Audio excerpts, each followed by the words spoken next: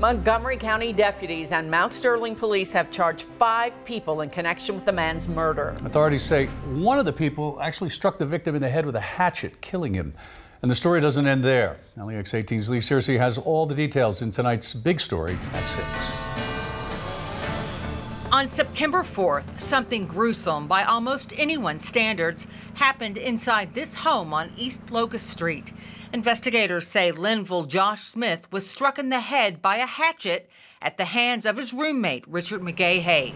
The alleged motive, a fight over a woman, but investigators are still trying to piece together all the details. This one required some premeditation and as well, and it required quite a bit of afterthought in what happened afterwards. What authorities say happened in the days after took place right here behind the home, behind this grill.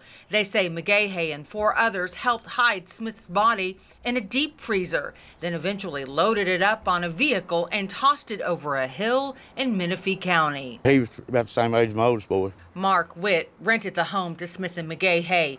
He says before they moved in the home, he let Smith, who was homeless, stay in a back shed.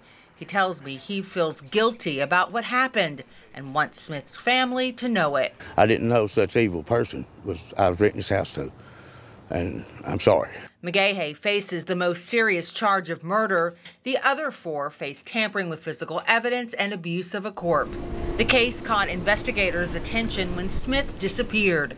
Both Mount Sterling police and Montgomery County Sheriff's deputies worked around the clock till they found him and the people charged. A team effort. And we have to have the ability to go after them wherever they go. Mark Witt has no sympathy for any of the accused, especially McGahey. I hope you rot in hell. In Montgomery County, Lee Searcy, LEX 18 News.